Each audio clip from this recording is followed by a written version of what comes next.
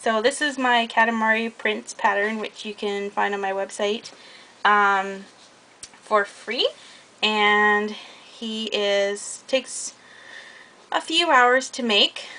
He's actually, the head is one piece, body's one piece, and then all the appendages are one piece. And then the top is actually two pieces stitched together. And the face is felt, although if you wanted to you could do a crochet rectangle and get it on there.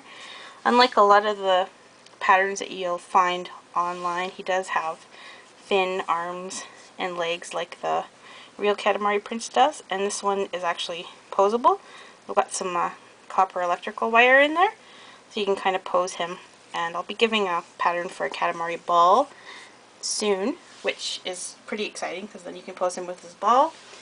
And another interesting thing about this pattern is I didn't want to do like a sausage body like most of the patterns that you'll find online. So he actually has a frock, because the prince does actually have he has like a little suit, almost like a dress, and then he's got his little purple pants. So he does have that frock, which is really cool because I like when it's really authentic to the character, because then it's more nerdy.